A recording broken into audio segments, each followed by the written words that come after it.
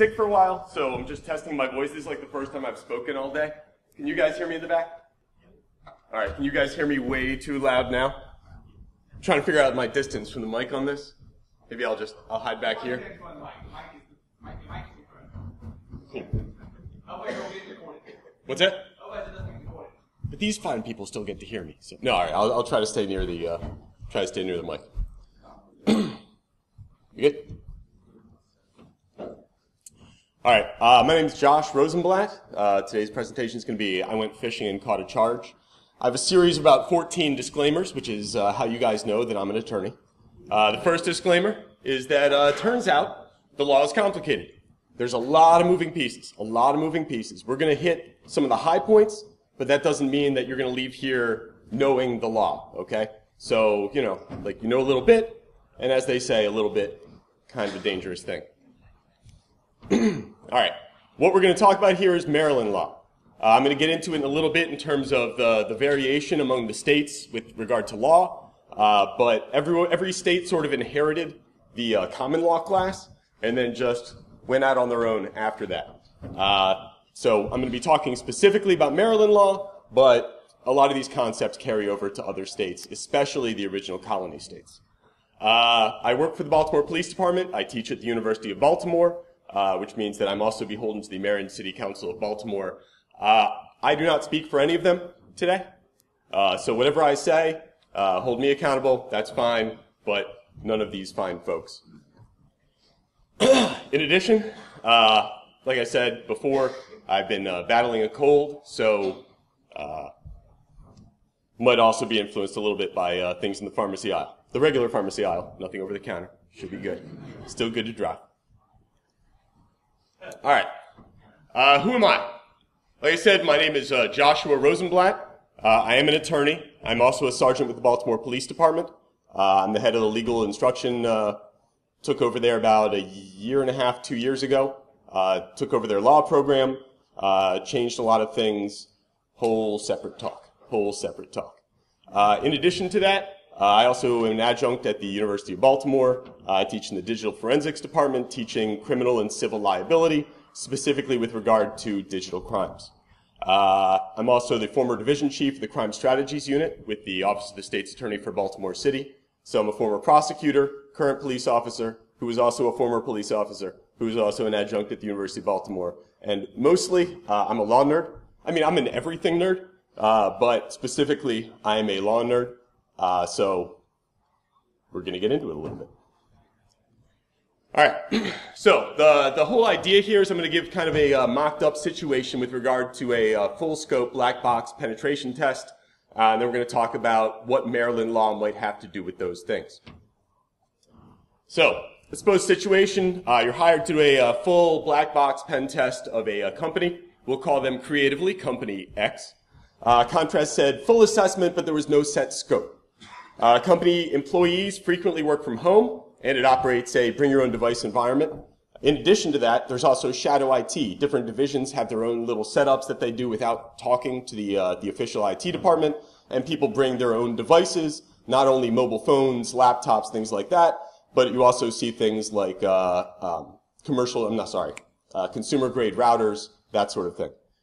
Company X is located in an office building. You will find many companies don't actually own the real estate that they exist in, and that's the state with Company X here. We'll call them Landlord L is the person that they rent from. Now, Company X does a lot of business with Baltimore City, so Baltimore City employees are in and out of there all the time. Landlord L has a security guard, but they kind of wave through anyone with a city ID, anyone with a Company X ID, anyone with a landlord ID, almost anyone with an ID. All right, so that's the situation we're going to work with, and we're going to go ahead and talk about how different aspects of the pen test relate to Maryland law. So, at the beginning, we got the physical assessment. We're going to talk about different criminal entry crimes. All right, criminal trespassing, criminal burglary. We're going to hit on a couple other different points. We're going to talk about social assessment, social engineering. What aspects of social engineering are actually crimes in Maryland? What do you have to do? What are the limits? We're going to talk about digital assessment. Basically, the federal government set up the CFAA, wiretap laws, everything like that. Maryland has also enacted its own local versions of all these different things. And then we're going to talk about, okay, if things go wrong, what do I do if the police show up? So we're going to talk a little bit about that sort of thing. Before we can do that, we have to talk a little bit about the law. We got a little, you need to understand a couple things before I start heading straight into Maryland law. You have to understand the law in general. So where does the law come from? Well, basically it turns out on July 5th, 1776, it was not anarchy. People were not free to murder and pillage and everything like that because, we just gotten rid of England. Now there's no laws. Now it turns out we just kept all the laws, deleted the parts about the king, and went on. We refer to all that as the common law. The common law. The law that we inherited from England. Now, we have different levels to our government. There's a little 20 seconds on high school civics. We got the federal level, we got the state level, we got the local level. Now, federal level, it's all statutory. Congress has to make a law for the law to exist. However, once Congress makes that law, it's interpreted all over the country in different ways.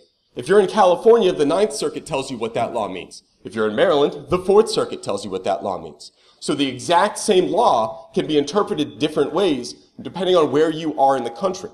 Now, the problem with the internet is, let me tell you guys a little bit about the internet. It turns out it's worldwide. One might even say there's a worldwide web. Now, what does that matter? Well, you could be in Maryland accessing a server in Delaware, accessing resources in California that are going across the Pacific over into Japan. It's all over the place. So whose law applies? And it turns out pretty much everyone's law applies. And because of that, you have to look at all the different points and figure out what the narrowest area to work in is. It's what makes being an attorney in this particular field so very interesting. Now, Maryland law. Maryland law has that common law I talked about. All those laws we inherited from England, Maryland has. Again, just erase the part about the king. We also have statutory law. Every year, the fine folks down in Annapolis come up with a new set of laws that they feel like everyone should follow, based largely on what's been in the Baltimore Sun and USA Today. They then go forward and they make laws. They take action to protect all of us. Like I said before, the common law are the laws we inherited from England. That's why you'll find the laws in Maryland, the laws in Virginia, the laws in all the original colonies have a very, very similar base because they all inherited these common laws from England. In addition to that, you also have your local municipalities, county governments, city governments, things like that, and they all make their own laws. Now, the way it works is that no one can overstep the branch above them, but they can kind of create their own little niches. So, let's pretend you got this guy. Let's call him Russell. All right? Now, Russell lives in Baltimore. So what laws does Russell have to worry about? Well, at the federal level, he has U.S. constitutional law as interpreted by the Supreme Court. Narrowed down, he has U.S. constitutional law as interpreted by the Fourth Circuit. He also has U.S. federal law as interpreted by the Supreme Court and the Fourth Circuit. He also has U.S. administrative law dealing with things like how many pounds per square inch a seatbelt has to stop, things like that. You also have state laws. All right, you have state statutory laws, administrative regulations, in addition to case law. And at the local level, you have city ordinances, the city statutes. You also have agency regulations. If you want to apply for a permit for something, agency regulations are going to affect that. So that's it. That's all Russell has to worry about, as long as he never leaves Baltimore City. Of course, Russell might have bigger issues, but that's a whole separate talk again.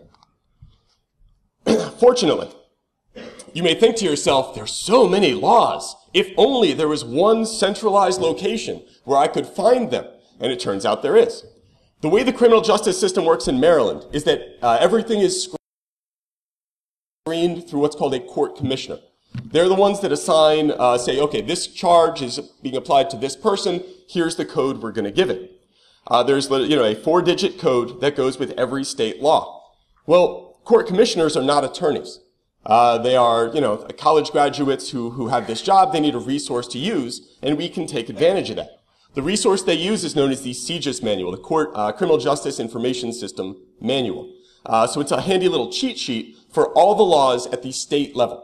It doesn't deal with federal level laws. It doesn't deal with local laws, but only Maryland. And as a cheat sheet, it's 457 pages. So it's quite a lengthy cheat sheet. But if you want just one central place to go, you can either do a site search of Maryland laws, or you can just go to the CJIS manual, see what it has to say about that. No. All right. Now again, here we're just talking about Maryland law. All right. So I'm limiting the scope to just these 457 pages of summary. Hopefully you guys did your homework. You read this before you came here, so you're going to know exactly where I am when we get to different points. All right. First thing I'm going to talk about in terms of the pen test is going to be the physical scope. All right. The physical scope of the pen test. Let's pretend you come home. You go to the store, go to talk to a neighbor, something like that. You leave your front door wide open. You come home, and this individual is sitting on your couch eating potato chips, eating his own potato chips, just to make this nice and linear. Has he committed a crime? Has a crime been committed at this point? He invaded the privacy of your home and is munching on potato crisps. Well, there's two main crimes when it comes to entry. We have trespass and we have burglary. Generally speaking, trespass is being somewhere that you're not supposed to be. Burglary generally involves some sort of breaking and entering. In Maryland, there are two types of trespassing crimes. There's trespassing on posted property, and there's what's known as wanton trespass, or trespassing after a warning. So, posted property is pretty straightforward. If it's posted against trespassing and you trespass, you're guilty. All right, that one's pretty straightforward. That's why you see these signs all over the place that say posted, no trespassing. Obviously, the fact that they are posted, never mind, you get it. All right? But these signs must be posted conspicuously. They must be posted in a way that anyone who walks in would be, their attention would be called to it. That's why they're frequently in this sort of fluorescent orange coloring. They're supposed to draw your attention to it. Now, the other way is wanton trespass, or trespassing after warning. That's where you've been told not to be there. Maybe you did something you weren't supposed to do in the dressing room. I don't know. All right, but you are now no longer supposed to be in this location. You've been warned not to be in this location by either the owner or an agent of the owner, and you came back anyway. All right, that's what's known as wanton trespass. Well, let's go back to our friend with the potato crisps. Do we know this guy? Let's say no. So we've never told him not to be there. And do we have a posted no trespassing sign? Most people don't have that in front of their home. So has he committed the crime of trespassing? No. Let's go to burglary. Let's look at burglary. That's what a burglar looks like. Same way. Same hoodie. Exact same hoodie. He goes home and hacks. Exact same thing. All right? So, there are 4 different degrees of burglary, although 4th degree burglary has 3 subparts, so pretty much I just refer to this as the 6 degrees of burglary. You'll notice that most of them involve B&E, breaking and entering. Most of them involve breaking and entering. Well, what does that mean? What do you have to do to break into a building? It sounds pretty, like you gotta do a lot of stuff. Baseball bat to a window, you gotta kick in the door or something like that. Well, the Maryland courts have drawn it way more narrowly than that, and other common law courts have gone a similar route. All you have to do is displace something. So just the slightest pushing open of a door that's closed. I forgot which one was the pinky. You use your pinky, just push that door open, and you've now committed a B&E. If you have to move anything to gain access, that is considered breaking and entering. Now, even if you don't have to move anything to get in, you can still be convicted of burglary. It's also illegal to be on someone's property with the intent to commit theft. All right? So, even if you didn't move anything, if you were there to commit a theft, that is also going to be burglary. That's why I specified that our buddy on the couch was eating his own potato chips, because if he came in and ate your potato chips, now he's a burglar. All right? But because he brought his own, he's a very conscientious trespasser. All right? He brought his own and therefore is guilty of no crime. Now, you get there, and you're like, hey, get out. If he doesn't get out, at that point we have a wanton trespass. He's been warned not to be there. He stayed. Okay? which doesn't mean he has to cross his fingers, wrinkle his nose, and disappear. He has a reasonable period of time to gather up his potato crisps and leave, but he must leave. Otherwise, he is a trespasser. Along the lines of the physical scope of a pen test, being on someone's property with the intent to invade their privacy is also a crime in Maryland. All right, just some other things to be aware of. Now, I get a lot of questions about lockpicks. All right, I have them. I'm sure a bunch of the rest of you, you could probably do a vote. Maybe a third of you probably have them on you as well. Are they legal? All right, in the state of Maryland, they are legal. The only time they become illegal is when you're using them to commit a theft or a burglary. So as long as you're using them to open locks that you're allowed to open, they are completely legal. It's only when you use them to commit a crime that they become illegal. But by that point, you're already committing a crime, so you already have other issues. What counts as a burglar's tool? Pretty much anything that can be used to commit a burglary. And since a burglary, we got that B&E, pretty much anything that can be used to displace something, almost anything can become a burglar's tool. All right, you have lockpicks all the way up to a thermal lance. Anything could be a burglar's tool if it can be used to commit a burglary. So, what issue are we going to have within our little framework here? Well, Company X is located in an office building owned by someone else. Anytime you're dealing with someone who's renting property, you have to figure out how you're going to get in there without either trespassing or committing a burglary, which means that somewhere along the line, someone's going to have to get permission from landlord L. Now, are the only two ways to get into a building breaking in? There's the only one way to get into a building. I didn't have a second one for that. I thought I did. Turned out no. All right, is the only way to get into a building breaking in? Absolutely not. Absolutely not. All right, we also have social engineering.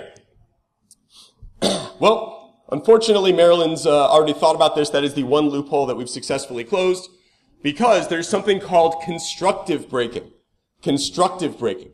Constructive breaking and entering occurs where you trick someone into letting you in where they would not otherwise. So, if you cleverly convince someone that you actually belong there, that's why they let you in, you've still committed a B&E. All right, it's called constructive breaking. Constructive breaking. Now, does that mean you can never do it? Absolutely not. Absolutely not. What it means is you need to have permission. All right? If you trick someone into letting you in somewhere that you are not supposed to go, like for real not supposed to go, it's not within the scope of work, you don't have authorization, you've committed a constructive B&E. Unauthorized use of IDs. All right? Making fake badges. Very popular. Easy way to gain entry in especially large buildings, something like that, where people don't really know each other. You can use a corporate ID to go ahead and get in. Unfortunately, once again, under certain circumstances, it is illegal in the state of Maryland. Not always, just sometimes. All right? You may not make unauthorized use of an identification badge. So if the company allowed you, like it's within the scope of work, to make fake IDs, you're completely fine. You're completely fine. But what if you use someone else's ID? What if, for example, in my situation, I said that Baltimore City employees frequently go to that location to conduct business, and the security guard waves them through? Would it be allowable under this law to make a fake Baltimore City ID? And the answer there would be no. All right? It has to be within the scope of work. It has to be within the authorization that you've been given if you're going to use an unauthorized ID. Now, it's considerably more limited than that. It's limited to making fake state IDs, city light, any kind of government IDs. You can't make fake government IDs unless you have authorization. It's also factories, warehouses, plants, mines, quarries, railways, or utilities. All right, those are the other other ones that are limited. You also can't fake entry tokens. Entry tokens being things like tickets, the little coins, things like that. That's also going to become an issue. Again, I'm just kind of doing broad strokes here. Obviously, there's 14 different exceptions to every sub-exception. It gets pretty detailed, but just to give you an idea of laws that are out there. Fake government-issued ID. All right, it's also, generally speaking, illegal with fraudulent intent to have a fake government-issued ID. All right, regardless of the purpose, not regardless of the purpose that you're using it for. It is only with fraudulent intent. it's not only with fraudulent intent. You also can't do it to buy alcohol, get away with a crime, get health insurance, things like that. You also can't use it for a variety of reasons. In the realm of pen testing, all right, you may not use it with fraudulent intent. Well, if you've been hired to come in and test security, and so you present a fake government ID, that is not going to be that fraudulent intent. Just use your skills for good. Don't use your skills for evil. You should be good under this particular law. You also can't have fraudulent government documents. You can't pretend to be an IRS collection agency hoping that people are going to send you money. That should be pretty intuitive. Should make sense. All right? But you also can't fake any government seal in general. All right? You cannot fake a government seal. So if you're going to go ahead and do some social engineering, pretending to be a part of the government, make sure you do not fake any government seal. All right? The emblem, the indicia of authority for any government organization. Unless, again, that government organization has approved it. All right. It is also illegal to knowingly and willfully claim to represent another person without the knowledge and consent of that person with the intent to solicit, request, or take any other action to get personal information. Does that sound kind of like all of social engineering? Kind of. All right? So, this law is pretty clear. If you don't have permission, don't pretend to be from that agency. But what does that really mean? Well, Maryland law is not very well defined. There have not been fortunately, there have not been a whole ton of pen testers arrested, and the courts haven't had to test these cases. My recommendation would be, don't be the test case. So stay within the scope of your authority. Don't necessarily test the line on that one, because even if you end up vindicated, that means that at some point in time you were criminally charged, had to go through a trial, be criminally convicted, appeal that conviction, wait for the Court of Special Appeals to rule on it. It's a while. It's a burden. I highly recommend not being the test case. So, going back to our setup, all right, an easy thing to do here would be make a fake Baltimore City ID, wear it, walk right in the building, let the security guard wave you through. If you don't have permission, don't do that. Okay, if you do not have permission from Baltimore City, do not do that. Okay, it's going to be if it's outside of your scope, you don't have permission, you're going to run into issues with that being a crime. Also, all right, the Company X Landlord L, if you don't have permission from Landlord L, don't fake his. Okay, don't fake things that you don't have permission to do. Don't pick locks that you don't have permission. You kind of see where this whole talk is going. Yes, sir. So if I have permission from Company X and I have permission from the Landlord L, do I also need permission from the security company? Or because I got landlords, I got the security company? So if the security company has its own independent, generally speaking, you can only give permission that you have. If the security company is just an agent of the landlord, they work for the landlord, they have no independent discretion, they have to do what the landlord says, then if you have the landlord's permission, you're good. Yes? So if you were to misspell the word Baltimore, is that okay? I would recommend avoiding being the test case. All right. So, remember constructive breaking. Tricking your way in is the equivalent of breaking your way in, although one of them is much more likely to get the cops called if you're discovered. Identification badges, only fake IDs that you have permission to fake. False claims, be careful of who you're claiming to represent. And fraud, don't do it. All right. Going on to the digital side. The biggest, there are three major federal laws that come into play here, and each of them has a state analog, something very similar on the state level. The Computer Fraud and Abuse Act has been around for a very long time. Came around, it was revised, 80s, 90s. It's been around a long time. And remember what I was saying before about different interpretations by different courts? There's hugely different there are a very wide range of interpretations when it comes to the CFAA. The CFAA is definitely one of the most hated laws. If you go to the EFF website, they have plenty to say about it. But it also has an analog on the state level, and that's the Illegal Access Act. In addition, you have illegal wiretaps and access to stored communications. Wiretaps tend to be while something's in transit. Stored communication is when it's in storage.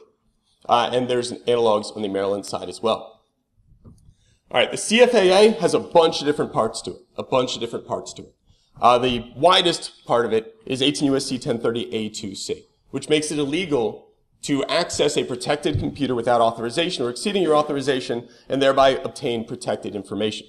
But there's a whole bunch of other stuff in the CFAA as well. It makes it illegal to extort anyone using a computer, traffic in passwords, intentionally, recklessly, or, and this is the danger for Pentesters, negligently cause damage. All right, if you're doing a pen test in an area that might be outside of the scope, or maybe you did something that was unexpected and you caused things to crash, that's generally speaking going to be negligent damage, especially, again, if it was outside the scope of what was allowed in your scope of work. Accessing a computer to defraud and obtain value, hopefully that doesn't pertain to anyone in here. Trespassing in a government computer, if you weren't authorized by the government, don't do it. And the obtaining national security information, don't do that one either. Like I said, 18 U.S.C. 1030A2C is the broadest provision. It is crazy broad, especially depending on where you live in the country. All you have to do is intentionally access a protected computer. All right? And you obtain information, and that's it. So you log into something you're not supposed to log into, or you gain entry to something you're not supposed to gain entry to. You get some information you might not have even been looking for. You're guilty of a federal crime. What computers are protected on the federal side? You have anything with a financial institution or the U.S. government. Also, anything used in interstate commerce or communication or foreign commerce or communication. This is where the category blows up because the courts have defined interstate commerce or communication as being anything using the internet. I think as the previous speaker, a bunch of the speakers today and tomorrow and for the foreseeable future, everything is increasingly being connected to the internet. So intentionally accessing anything without authorization or exceeding your authorization and getting some kind of information could be considered a federal crime. Yes, sir. How long does your contract protect you against that? If I go to a client and they say, give me your IP addresses, you want me to test, and they say 1, 2, 3, 4, and I say, okay, you own 1, 2, 3, 4. They say, yes, I own 1, 2, 3, 4. I go hack 1, 2, 3, 4. It's not there. Right. Yeah, the question is going to come down to, was it reasonable? Were you like willfully negligent, willfully blind? He was like, yeah, it's probably 1, 2, 3, 4. And you were like, yeah, okay then. That kind of situation, wink, nod kind of deal, that might get you in trouble. But if it's reasonable for you to think that they know their IP range, which generally speaking, that is going to be reasonable, that's going to be okay. Because you did not intentionally access a protected computer. That being said, once you find out you're there, yeah, you can't keep poking around. Did someone else? Yes, sir. Does that apply if they have a terminal without a password or a Wi-Fi network that's not protected? So, in order to gain access, you have to do something that is not open to the public, right? So if something is wide open, just similar to a burglary, right? If something's wide open, you're inviting, anyone can go in and out, that's not a problem. If the password is password, it may seem like anyone can go in and out, and yeah, practically speaking, anyone could, but that's still going to be considered protected. So if there is nothing at all you have to do is go to this IP address, and bam, there it is, then that's going to be a different thing. What about if after you're in it, you realize it's probably not something you should be in? Well, then I think you've kind of answered your question, right? Yes, sir.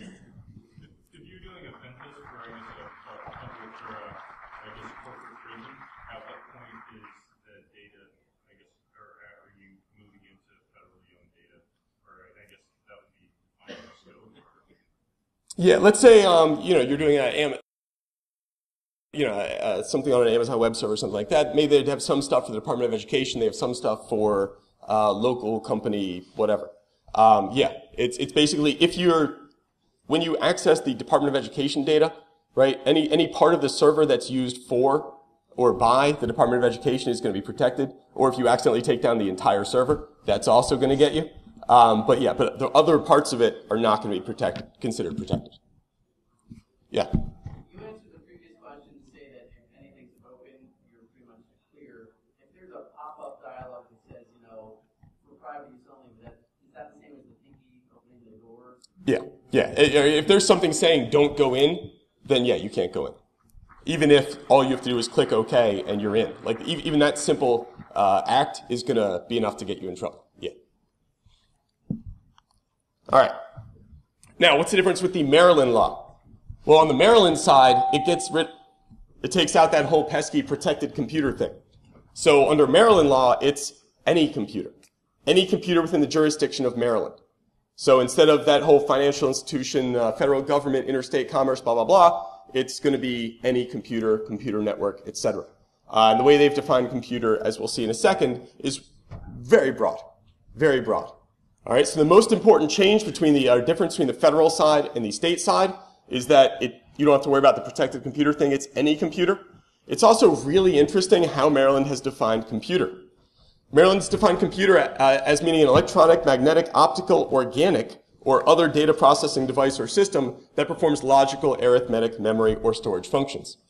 I don't necessarily think they thought that one through, because, yeah, entirely possible screwing with somebody's head. State crime, illegal accessing a computer. Now, this issue has not been addressed in Maryland. The question is, what does it mean to access a computer? All right, on the Maryland side, right, it's illegal to intentionally, willfully, without authorization, attempt to access, or cause to be accessed a computer. Well, there's two different ways of looking at the word access.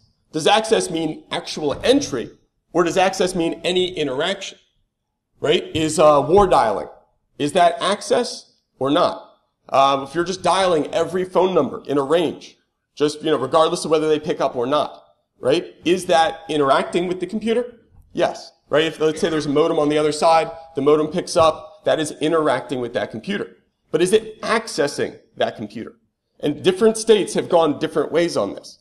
All right, different states have gone different ways on this, and Maryland has not weighed in yet.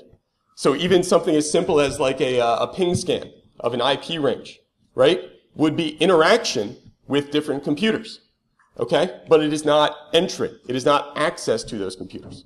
So until Maryland comes down one way or the other, again, I would be particularly careful with regard to what it is that you're doing. Yes, sir? So how does the second clause or attempted access play into that? Because I can say a ping was an attempted access because you were mapping it out, right? Yeah, I mean, but because pings are used for so many other things, it's not as clear cut that that's what you were trying to do. Now, let's say that you were doing like a little Smurf attack, some kind of crazy thing where you're just sending pings from all over the place to one particular IP, then yeah, clearly you're attempting to do something to that service. But if it's just a simple ping scan of an IP range, then again, it's going to depend on what the courts come down. That would be interaction. That's probably not attempted entry, because that's just not a standard way for entry to be made. Unless you have like really carefully crafted, packets. All right. Wiretap is the next big federal law. We think of wiretaps with regard to oral communication a lot, conversations and things like that. Wiretap also applies to electronic and wire communication. All right. The way the federal government's defined it, oral communication, people talking to each other. All right. Wire communication are people talking to each other over the wire. Electronic communication is not the other two. All right? So computers talking to each other is going to be electronic communication. The Federal Wiretap Act makes it illegal to intercept an electronic communication. It means you have to use a device. Means you have to acquire the contents of a communication. The contents itself, we'll get that in a second, has to be electronic communication, and it has to be contemporaneous. All right? Your acquisition has to be contemporaneous with the transmittal. Now, contents of a communication means more than just the header information. All right, where is this routed to? Where is it coming from? Is not going to be the contents of the communication. The contents is going to be the actual substance itself. Oral communication sort of sets the way. The thing that you might not be intuitive about oral communication is that it doesn't apply to things that are in the open. All right, if we are all here, let's say we're all in a shopping mall, little eatery kind of deal. Where there's very clear cameras, things like that. There's no reasonable expectation of privacy. If there's no reasonable expectation of privacy, there is no wiretap. It's very similar. The courts have held, the ones who have decided on it, and Maryland, once again, not one of them. So the courts that have considered the issue have said that Wi-Fi or any kind of wireless signal is the same. If all you have to do is use the protocol to find out what information is being transferred, then that's not going to be considered a wiretap, right? Because you didn't have to do anything other than what anyone could do. If you have to decrypt it, even if it's web, even if it's something crazy easy to break, if you have to do anything to break it, that is going to be considered a wiretap, because there is a reasonable expectation of privacy, even if you're using the worst form of encryption possible. I'm not saying WEP is the worst form possible. It's not good, but it's not the worst form possible. But even if, you did like a pig Latin, right? If you have to do anything to get to the communication, then that is going to be considered an intercept. So, we have the Federal Wiretap Act. Maryland has almost the identical thing. Almost. Does anyone know why Maryland wiretap law is famous? Sir? Why, yes. You may have seen this fellow before. Well, there was a little incident where he may or may not have engaged in sexual relations with that woman. All right? Now, that woman, in that case, had a confidant who she decided to talk on the phone with. Miss Tripp, over here, was in Maryland. If you're going to decide to wiretap a conversation, don't be in Maryland when you do it. It's a bad idea. It's a bad idea. The reason being is that a wiretap under federal law, if anyone gives permission to record, it's good. If any party to the conversation gives permission, then it's good under the Federal Wiretap Act. Not in Maryland. Maryland is what's known as an all-party consent state. Every part of that conversation, everyone who's involved has to give permission. Now, the permission doesn't have to be explicit. It can be implicit. For example, this call will be monitored for quality assurance purposes. If you stay on the line, you are implicitly giving permission for the call to be recorded. All right, and so that's not an issue in terms of Maryland wiretap law. If you just decide to start recording people, bad idea in Maryland. There's exceptions, there's limitations, things like that, but in general, don't do it. Was there yes, guy over here? All parties have to be Maryland fast to apply, only outside Maryland? Does it matter where the car originates from? So, Ms. Tripp was in Maryland. Ms. Lewinsky, I want to say, was in Virginia or D.C., but because one party was in Maryland, it could be prosecuted under Maryland law. Yes, sir. So, to be specific about that answer, so if anybody on the call is in Maryland, then Maryland law would apply. Well, then the party, whoever does the wiretap, could be charged in Maryland. Okay. Right? You have to interact with a state somehow for it to get jurisdiction over you. So maybe you live in Texas, or, I don't know, southern Texas. All right? You could live in Mexico, something like that. You could record it. Maybe there'll be a warrant waiting for you in Maryland if you ever happen to come here. Right? But for Maryland to charge you, you have to interact with it some way. Being part of a phone conversation involving someone in Maryland is going to be enough to give Maryland jurisdiction. What's that? Yeah, it's going to be considered the same. All right. How are we sitting on time? All right. Now, let's say the thing about a wiretap is it has to be contemporaneous. It's an intercept, right? Think about an intercept in football. I assume, some of you guys are familiar with the sports ball. All right? So, the ball's in the air, you reach up, it's on its way to the receiver, you pull it down.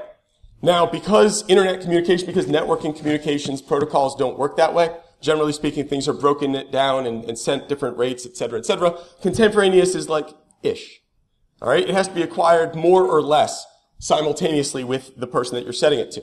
So if you, doing something as simple as maybe somebody walked away from their computer, left their email open. You set up a rule to automatically forward you all of their emails, right? When someone sends them an email, it is going to be considered contemporaneous that you are receiving their email at the same time they are. And so it could be considered an electronic intercept. If, on the other hand, they get the email and then you somehow gain access to their email, all right, that's going to be considered stored access, which is a different thing. All right, so there's the federal unlawful access to stored communications. There's also a very similar thing in Maryland. The thing about stored communications is it's in storage. They're stored.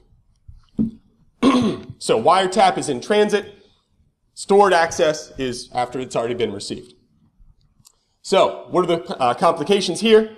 Again, if you have a full black box assessment, meaning you're not, maybe you're given an IP range and that's it, but you have no idea what's that next layer down, you might run into issues.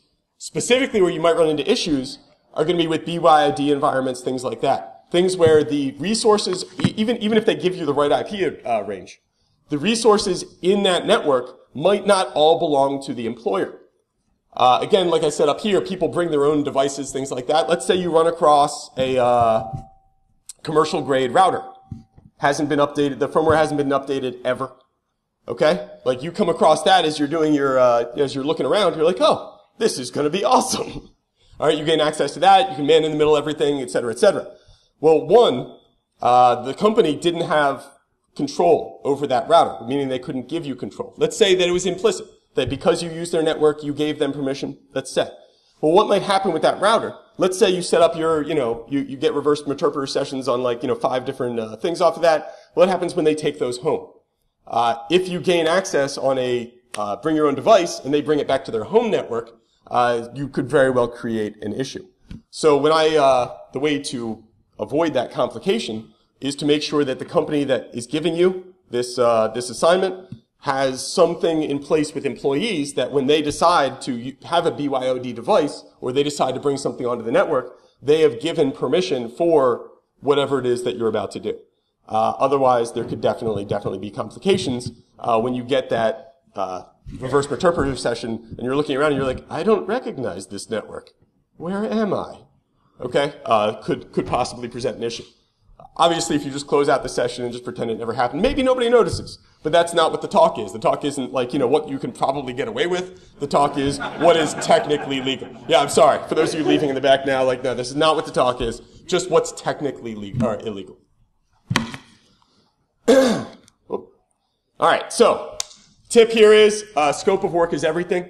All right, the scope is definitely everything. When you, just to blindly accept a black box pen test is a very, very dangerous thing because there's all kinds of complications that could be involved. I'm not saying don't do it.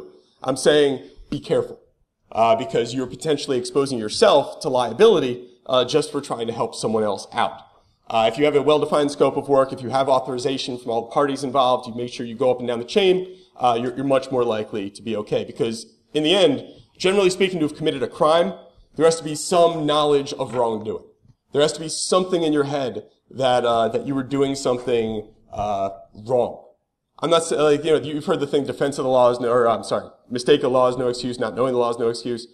Sure, but it's not about not knowing the law, it's about not trying to do anything wrong. And as long as you stay on that side, you are more likely to be covered both equitably and legally. Now, sometimes that doesn't work out great. Sometimes the cops show up. That's when things get fun. The thing to remember is that it turns out police are people. Who knew? All right, when you get pulled over, yeah, sure, they may be some part of the anatomy head. They may seem that way to you at the time, all right, but underneath, generally speaking, unless you're in Virginia, they are people. All right, they are people underneath that. All right, and as people, a police officer is exposed over the course of their duty to ridiculous things. Okay, well, this is being recorded. I'm not going to tell you my stories. All right, but you get exposed to a lot. You deal with a lot, and you don't know what it is that the officer has just come from. Maybe they were just drinking coffee and eating donuts all day. Maybe they were. I don't know. All right, but probably there have been a couple of things that have happened. All right, thing to keep in mind is, it is not about who's right. If the police show up, let's say that you were engaged to do this pen test, you were allowed to, right? They asked you to try to break in. Something went wrong, an alarm got tripped, or maybe you just got unlucky and the police just happened to be driving by as you were gaining entry. Okay? It's not about who's right. All right? Probable cause is the standard for arrest, and probable cause is just a fair probability that crime has been committed by this individual. A fair probability. which means that all the officer has to be is reasonable. All the officer has to be, whatever decision the officer made, just has to be reasonable. Which means that do police make mistakes? Yeah. Yeah, police make mistakes. Not all the time, but with some frequency. All right? And the issue only is that the mistake has to be reasonable. It has to be the mistake of a reasonable person. So my recommendation is, don't be that reasonable mistake. All right? If you see a police officer as you're trying to gain entry, and you're like, I could probably outrun him, that's a poor choice. Now, maybe you can, in which case, don't do that. All right? But on the other hand, maybe you can't, and if you can't, the chances of you talking your way out of that are almost non-existent. Okay? So stay calm, and realize that the number one priority for a police officer is safety.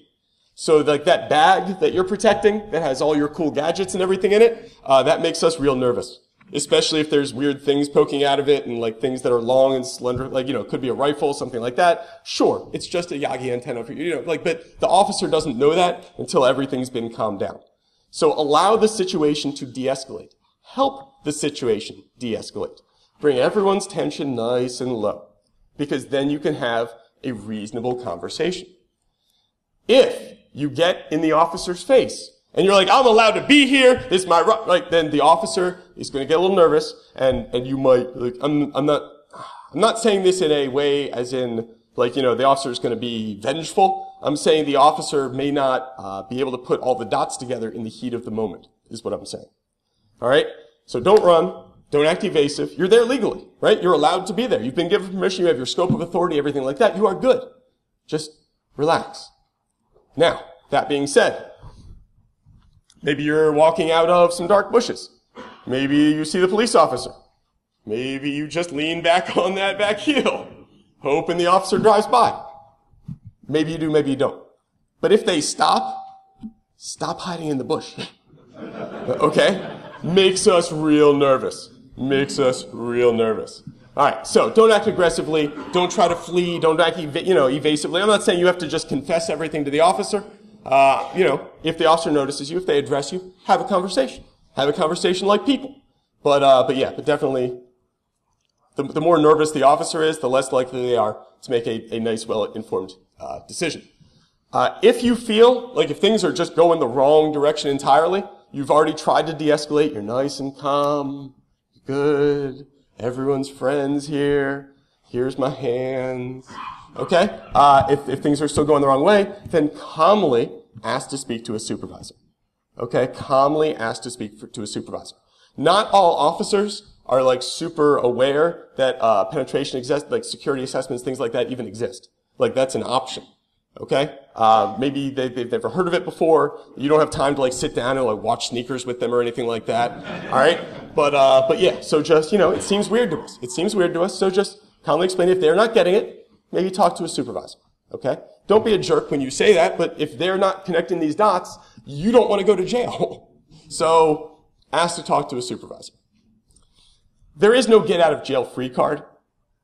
Would I laugh if someone handed me one? Of course I would. That's hilarious. All right? But it does not exist. It does not exist. And just having a contact, like, I got this phone number of this dude. It's written on this piece of paper here. That is not helpful to us because very frequently when I find somebody who has unlawfully gained entry to a structure, they present me with, I'm working for Carl. Well, who's Carl? He lives here. Oh, where'd you meet Carl? That place. Right? Like we get lied to constantly. Okay? And so having some guy's contact information on a phone, maybe a phone number, is not necessarily enough to save you. We don't know who's on the other end of that phone. Alright? We don't know who's on the other end of that phone. So the more professional information you have, the better. The more likely you are to be able to successfully convince us that maybe you are legitimately allowed to be here. Okay? So, like a business card, a website with your information on it, you may want to prepare just a short slideshow on this is what penetration testing is, right? Again, just the more professional information you have is going to be better. Just having a contact information, even if we call that person, may not be enough because I don't know who it is I'm talking to on the phone. So, just sort of to review everything, have a good scope of authority. All right, set established rules of engagement. don't make up things on the fly. If things get made up on the fly, sometimes the wrong decision gets made. You may accidentally act outside the scope of your authority. When I say don't do it, I'm talking to a room full of hackers. You guys are going to do it. All right? I'm just saying try to limit the amount that it happens. All right? Try to do it in a reasonable, well-calculated way. Have a standard authorization form. Okay? Have an authorization form that you work on with all of your clients. And maybe have, as part of that form, say like, okay, well, whose services do you use? Do you lease this space? If you're, especially if you're doing a physical test, something like that. Who hosts your email server? Who does this? Do you have Amazon? Right? Like just have everything laid out, because they may not think, depending on who you're working with, they may not think about all these outside vendors who may come into play within the penetration test. So, get permission, stay within the scope of your work, don't be the test case, and if the police show up, stay calm, stay professional. This is me. If you guys have any future questions, anything like that, I obviously can't give you legal advice. I work for the city of Baltimore. I work for the police department. Don't be like, hey, are you going to arrest me if I do this? Like don't. That's not something I can tell you. All right. I'm big on open source. I'm working on getting a So this is my YouTube channel. It's Law and Order. Right now there's one series on there. But eventually there's going to be more. I'm also working on an open source guide to Maryland law for law enforcement. That's going to be aimed at law enforcement, but it's also going to be useful, hopefully, to everyone. I wouldn't check that website tomorrow. It's not going to be up tomorrow. But yeah, so there's just things that I'm working on. If you do need an attorney, the Maryland State Bar Association has a lawyer referral service. Give them a call. You may need to do some explaining with regard to what it is exactly you're trying to get a lawyer for. Usually they refer people after the actual burglary hit, like I got caught in this guy's house and their pets are dead, and it's a different thing. There are also a couple of attorneys that I came up with as prosecutors. They now do civil and criminal work. Jeremy Eldridge and Kurt Nachman. They're reasonably well versed in both the corporate and the criminal side. I like them. I'm not necessarily saying they're, you got to use them, anything like that. I'm not going to give them any special favors. One of my favorite thing to do is actually be jerks to them. But, it's a thing. So yeah. Yes, sir.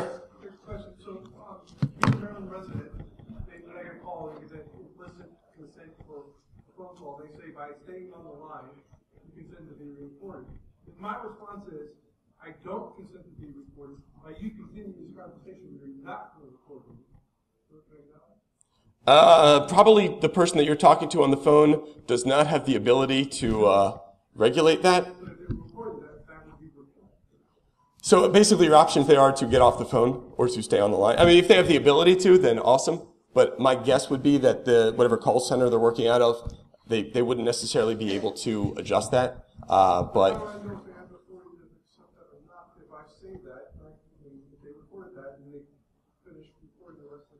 yeah, so if you want to say like, look, I'm not consenting to that, is it turned off? And they say, yeah, it's turned off, and then you continue and it turns out it was recorded, then yeah, then that would be an issue.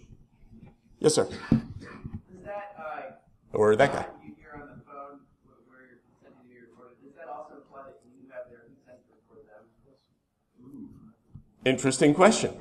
I don't think that they anticipate being recorded. On the spot, I'm going to go ahead and defer on that one and say that that is not a well-established legal question. I could see the arguments on both sides of that. Guy there. So, let's look at the phone call. When the phone call gets transferred to other parties, does that report that message? They never do. I feel like recording a phone call just for purposes. So if you had you had called some company and they had the blah blah blah customer service, this is going to be recorded. When they transfer it within the company, I would the implicit consent, because it's your consent that they're concerned about, not necessarily all the other members of the employee.